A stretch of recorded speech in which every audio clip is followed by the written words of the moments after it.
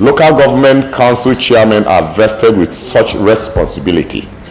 And if in the course of exercising this, they have inaugurated the vice chairman, which is a fact against the lie by APC that they have not been inaugurated, but have encountered delays for a period of less than 2 months, which we are aware is for purpose of consensus building and harmony within the system.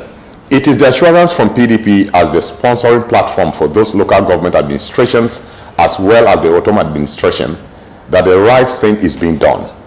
As those councils, as we are aware, no council chairman has so far acted outside of their lawful powers. We equally assure that the legislative arms of government at that level will, within the shortest possible time, be inaugurated.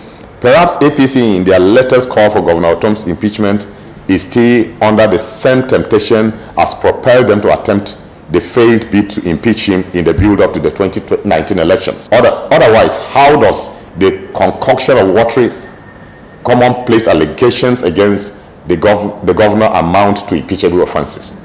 By which consensus does APC hope to muster an impeachment of the governor in a legislative assembly where they have at the moment only 3 out of 30 members, and it is doubtful by the trend of events if they will have even a single member by the turn of 2023.